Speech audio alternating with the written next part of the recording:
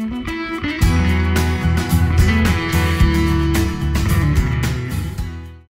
what's up guys? So I decided that I would try to keep things a little bit more regular as far as videos. So I've been trying to come up with stuff to show you guys, and here's the tank that I wanted to show you guys.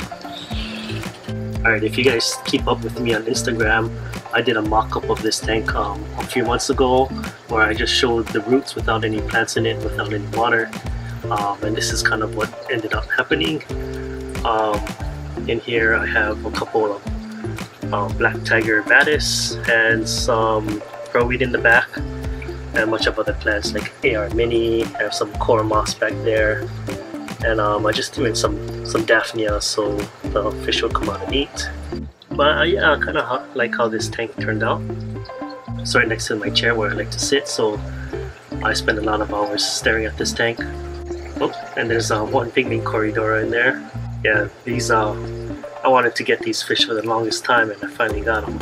And they're not that easy to get, but out of a sudden it seemed like they were easy to get for a while, or everyone was selling them.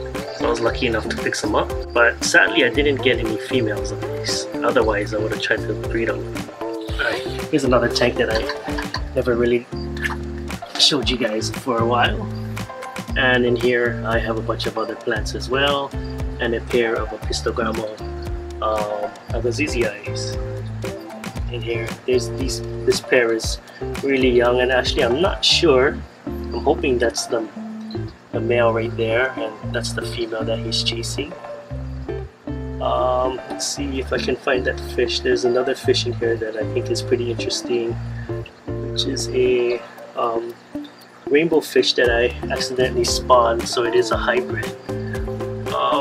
Here it is.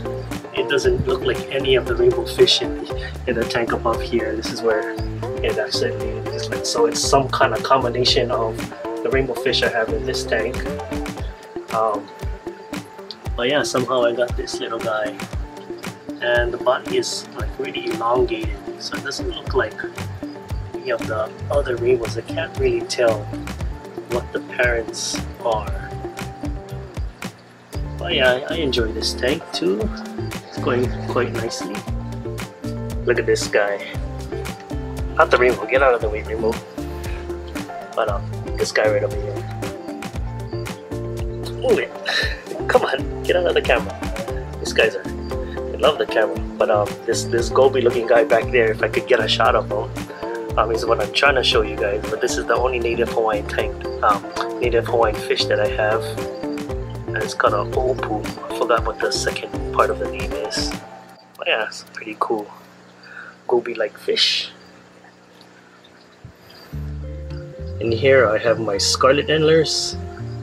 It's a little colony. This is my jar that I had the longest time. Right now it's full of physidins, as you can see, and some kind of dwarf lily in here. But I usually don't really fall for endlers, but for some reason this strain caught my eye. Let's see if I can get that guy in focus. There he is. Oh, there he goes. Anyway, that's that little tank. Alright, we're here in my downstairs fish room, and let's take a look at some tanks. Alright, I just turned on the lights, so a lot of these fish are sleeping, but this is my Daisy's rice fish tank. This is the tank that I keep them in, and there are some fry in here. There's more than what I started out with. What I like to do is I take out this spawning mop every day, I search it for eggs, and then I put the eggs in this tub up here for them to hatch out. And then let's see over here, I have betta channoides fry. They're really hard to see, but there's about 5 of them in here.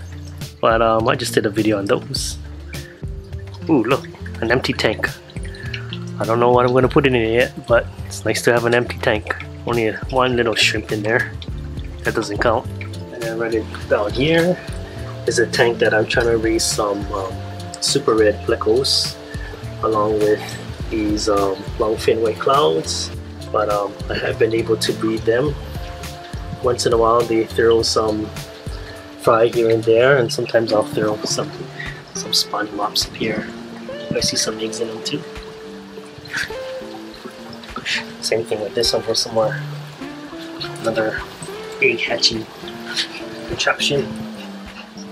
This is my hill stream tank. You guys haven't seen this in a while. These white clouds.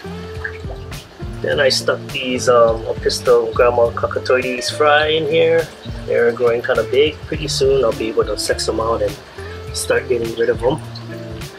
Probably just keep a pair of them around and give away the rest. And this is an interesting tank here.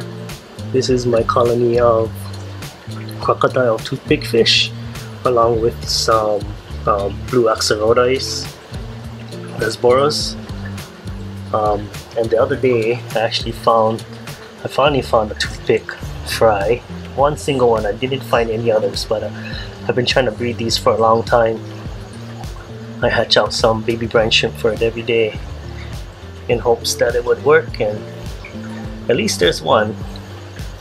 Hopefully I'll get more. Let's see if we can get a shot of one of these toothpick fish. Alright, there's one right there. That's what these little guys look like. Really interesting. This is my opai ula tank, and in here I have these opai ulas, which is like a Hawaiian shrimp from the Big Island, and as well as I have some nerite snails in this brackish water. And I heard that nerite snails actually breed in brackish water, so hopefully with some luck I'll breed these nerite snails, because they ain't common here. And there's a bunch more over here.